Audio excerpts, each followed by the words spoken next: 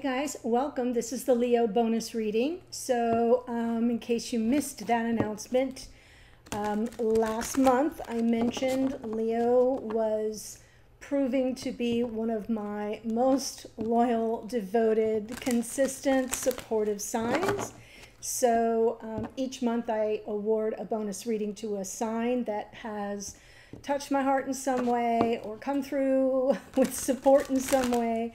And so it's your bonus reading day. So what I'm going to do is start off, first of all, thank you. I'm going to start off with pulling a card from Fortune Oracle. This just activates the reading. Let's see what we get. Oh, you get the World card. Card 36, the World. Be open to new possibilities in all areas of your life. Yes. And I'm going to read it for you. It is a great message for sure. So I'm going to read two parts to you. The first is just the general message, and then the second one is for your personal life or relationships. Here it goes. This card represents a time of completion and achievement, right? Because we talk about endings and new beginnings. You have probably just completed a major cycle and are ready for the next level. Although you have endured major hardships, perhaps some heartache, you are stronger, wiser, and more confident now.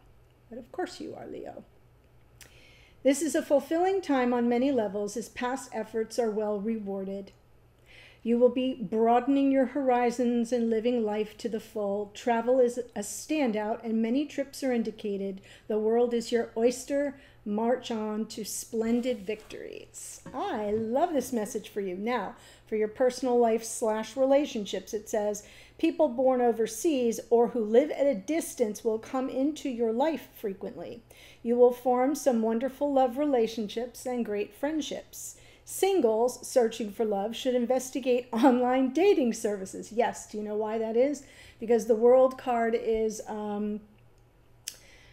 ruled by, the World card is Saturn, and Saturn was the original ruler of Aquarius, but now rules Capricorn. But the energy of the World card is very much about connectivity, which is Aquarius's domain. So that's why they're talking about online dating services. It's an ideal time to give it a go as the vibe is very positive for meeting new friends, lovers, and partners. Networking and communication is key to the period ahead for success in all areas of your life. You will get involved in helping people less fortunate than yourself, and this will be a very uplifting experience. Animals also play a big role in your happiness, so visit a farm or the zoo or purchase a new pet. They will all contribute to your well-being. Health concerns will be dealt with as long as you are sure to eat correctly and keep your doctor's and dental appointments regularly. It is a great time for healing and achieving better overall health. So again, when you think about Saturn, which rules the World card, Saturn is the great teacher, but also it's very structured, very regimented. It's about keeping up on your checklists and not letting things slip through the cracks. So I really love this. And of course, the World card with connectivity and the internet and travel, it feels like, yeah, some of you may be in for a very exciting time ahead. I love it. So, hope that spoke to some of you. Yes, new friends, maybe you'll meet someone online from another country. That's a possibility. Let's keep it fresh. All right, guys, I'm going to pull my split soulmate spread and give you a little love around that, and then I will take it to the extended for a deeper dive. But this one kind of lets you see step by step how you're each progressing individually. Okay, here we go. Overall energy is the Ten of Cups.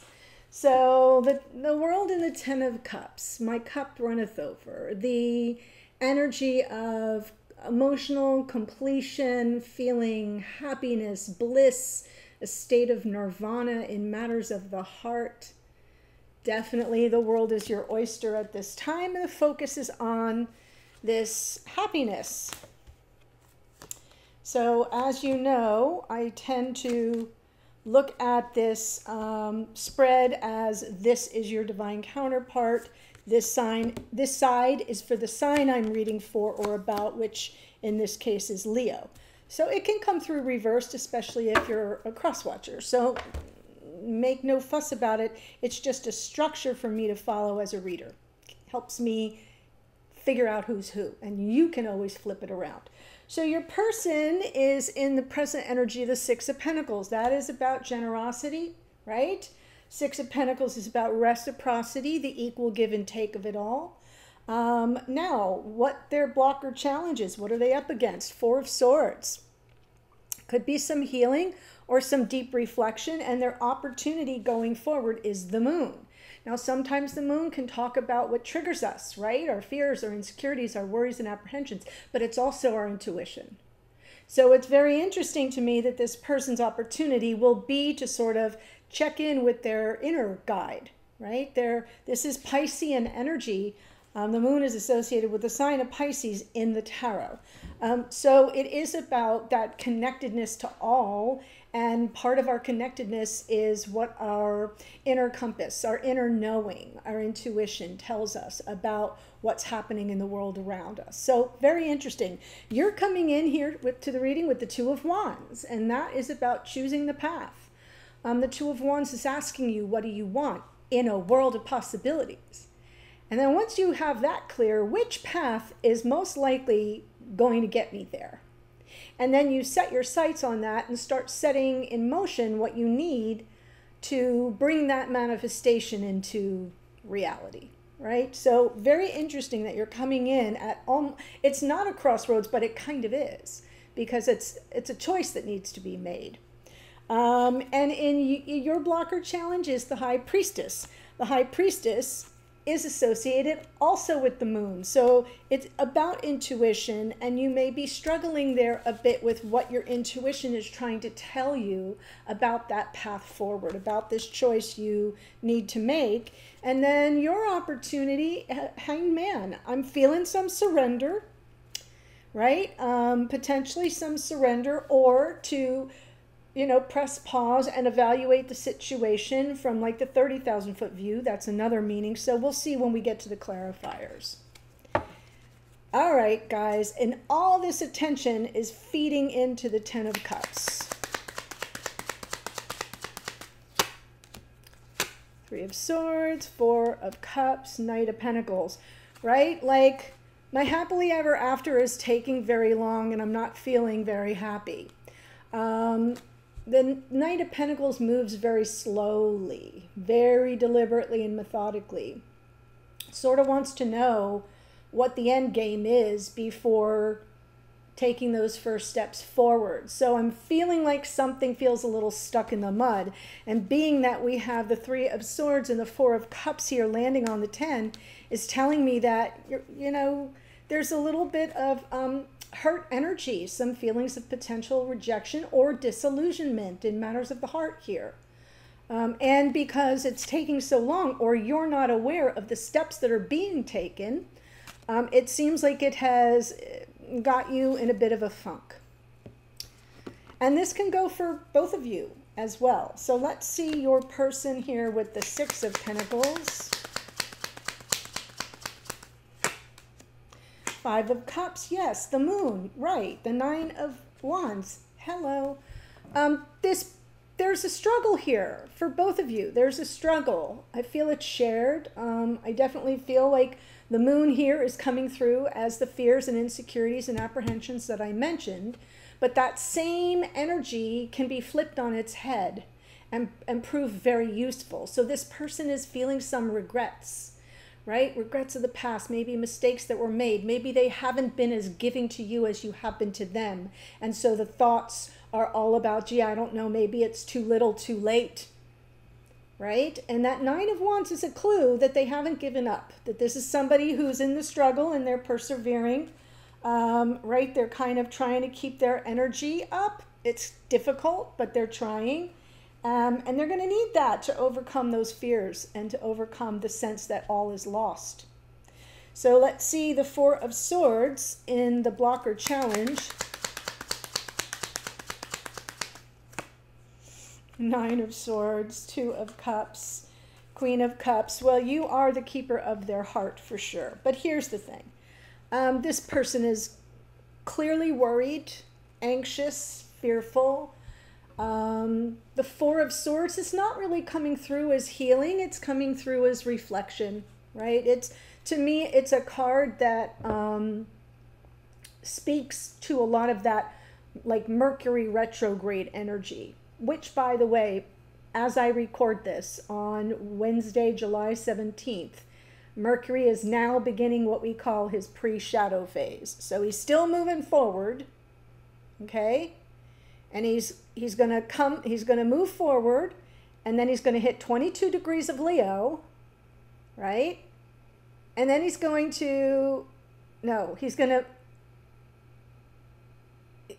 okay. He's at 22 degrees of Leo. Hang with me. This is important information for you. Let me be sure that I've got the stuff right. Yes. Version 2 is correct. Mercury is presently sitting at 22 degrees of Leo. He's going to continue to move forward until August 5th. He will tip over into Virgo at that point, station retrograde, and then go all the way back to this point right now. So from now until August 5th is like the most important part of the retrograde season, because it gives you all the fertile information, right? Like this 2-week period or so, 2 or 3 week period leading to the actual retrograde is what you're going to be traversing over when he does go retrograde, if that makes sense. So I call it the opening act. I call it like what I want to know to be able to figure the whole play out by the end is going to be told in the first act. So that's what I think I'm seeing here. Thank you for your patience, everybody. Old lady in the house. So that's the thing. The Four of Swords to me is the review, the reevaluation, the reassessing, the recalibrating, the realigning to the path they belong on. That's what I think I'm seeing here, because there's all this anxiety and worry that it's too little too late, that they've messed things up in this connection. Oh my gosh. And if so, by virtue of the lack of reciprocity. That's it. Okay, so see, you get extras in your bonus. Here we go. Now, what's the opportunity for them in the future? The moon.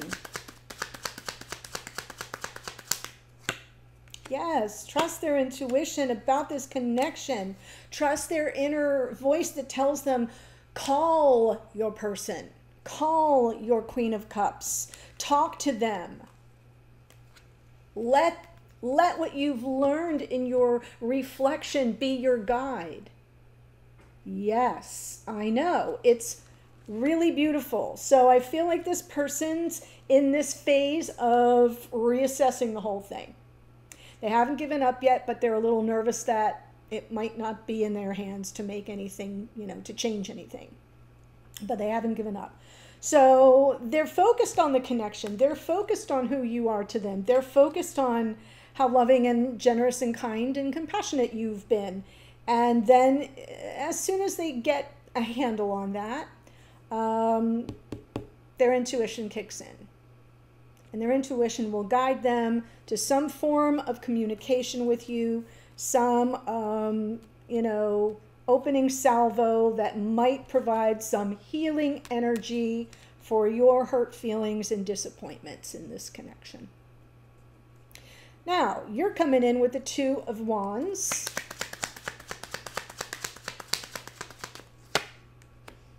Ten of Wands, Empress, Ace of Wands. Ugh. Guys, I feel it. I feel how heavy this is for you. It's like I can feel you saying like, this is too much. It's I just need some relief. I want to offload the burden, the heavy energy. I feel like you're trying to make this decision from the highest and best version of your divine feminine energy. The Ace of Wands underneath is like, I'm passionate. I want an opportunity to sort of act on passion.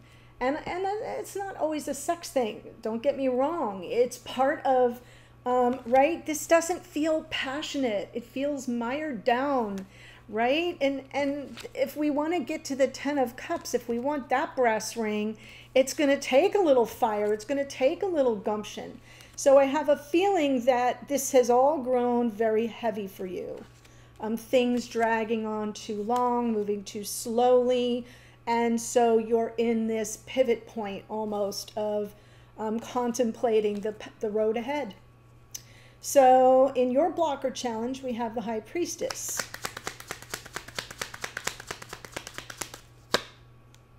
Oh, okay. She's coming through she's coming through in two ways. The High Priestess is about intuition, but it's also about, you know, she doesn't speak, so it can be no communication or separation. So those themes come through a lot with the High Priestess, and as a blocker challenge, it makes sense for where things seem to stand right now. Here's the thing. I'm getting both intuition about, there's the King of Wands with the Chariot, and underneath is the Hierophant, which talks about like conventional committed relationships and, you know, being a person of one's word, having honor. The King of Wands is Leo. It's associated with the sign of Leo, and it is all about no hesitation, moving forward, making progress towards something more committed. And so I feel your blocker challenge is you're either struggling because you don't have the intuitive hits coming in around that, or the blocker challenge is the no communication, is holding everything back, right? Four of Cups. Even the Hanged Man can be that a little bit, can be something feeling like it's stuck or stagnant, which is what I'm feeling coming from the Knight of Pentacles a little bit. So being that that's your blocker challenge about, you know, how things will move forward, I think it's auspicious that we see this person giving things deep thought about you and the connection, and then their intuition kicks in that it's time to pick up the freaking phone. Right? So it does seem like, you know, where you're blocked, they will have the opportunity to resolve that. So let's see what the Hanged Man has to say. This is your opportunity. Oh my God. Oh, I love it. It's a couple messages, but the one that's coming through, because obviously you see the Queen of Wands. Now we have the Queen to the King. So we know we have a couple here, lots of chemistry, very passionate.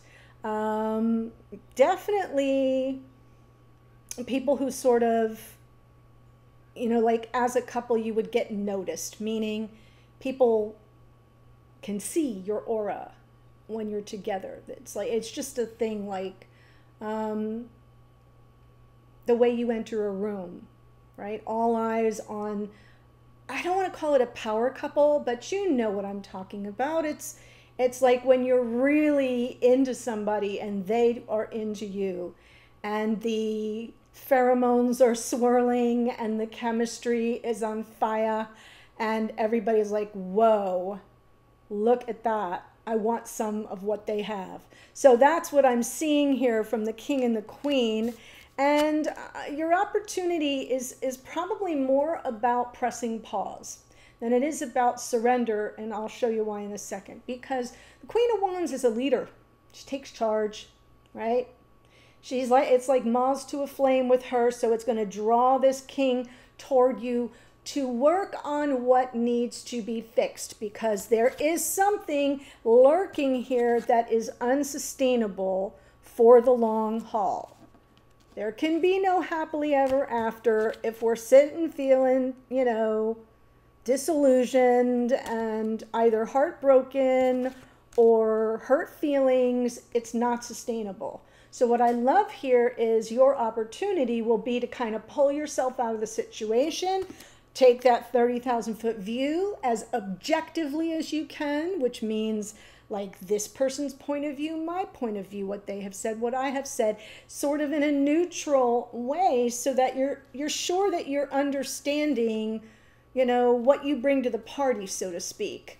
And then to take that information that you gain, because part of the message of the Hanged Man is the waiting for enlightenment. This is Neptune, the great spirit. So like that flash of, oh, I know what we need to work on and how we can sort of find our way back to something that's workable, where we're not always living with the highs and the lows, where we can kind of have this nice give and take. So I think it looks good, Leo. I mean, it's a lot. Gonna say it right here.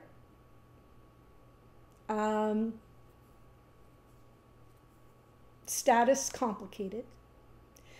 But it feels like things might be moving in a good direction. So I will take it to the extended. As you know, there's option 1, 2, or 3 below for how you can access extendeds and what you get for your investment. So please look at those. I am presently offering a Lionsgate private reading special. Lionsgate is in your season, Leo, 8/8. August 8th is Lionsgate. The portal opens end of July, closes mid-August, but we use 8/8 as the peak. And so it's $88 off my regular rate. There is a link below to that if you're interested. So, and I like to let you know because a lot of my private readings come from Leos. Who knew? Or people dealing with Leos. So I've got some experience. Here is the astrology. We have the Knight of Pentacles is Virgo. We have the Moon is Pisces. Queen of Cups associated with Cancer. The Moon, again, twice Pisces. We've got the Empress is Venus, Taurus, and Libra. How lovely.